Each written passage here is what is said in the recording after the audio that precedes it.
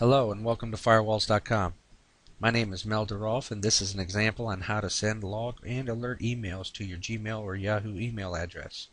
Now to do this, we'll need to know the mail server's IP address for either the Gmail or Yahoo account depending on which one we are using. In this example we'll be using the Gmail account. So we'll need to go to our command prompt, type nslookup, hit enter. This is going to show us our default server and our IP address for that server.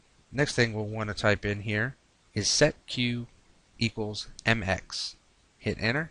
Then the domain we want to use, which in this case is the Gmail domain, or you could use the Yahoo domain if you were using Yahoo for this example. But we're using Gmail, so we're going to use gmail.com.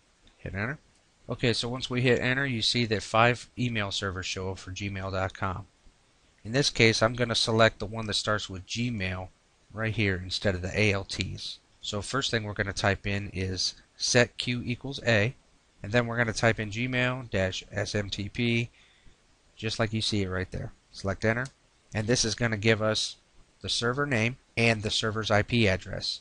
We'll need to keep this IP address handy because we will need it to set up our alert log emails. Okay, now that we found out what our mail server IP address is, we need to log into our SonicWall appliance using our administrator username and password. Once logged into our appliance, we'll come down here to Log, Automation, and in here is where we'll set our email address that we want to email our logs and alerts to.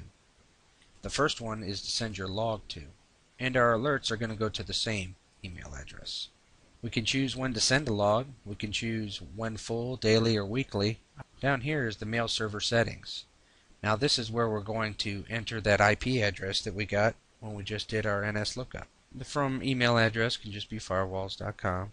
The advanced tab, make sure the SMTP port is set to 25. We're going to go ahead and enable SMTP authentication. And for Gmail, this has to be the username and the domain. For Yahoo, it can just be the username. Select OK, and that is all set up. We'll hit the accept button. Make sure the configuration has been updated, and then you can go up here to System and you'll see that your log files will be sent to firewalls.com at gmail.com and your alert messages will be sent to firewalls.com at gmail.com. Okay, so now your log and alert emails are set up to go to gmail.com. We hope that you have found this information useful, and if you have any questions or comments, please enter them below. Thank you and have a great day.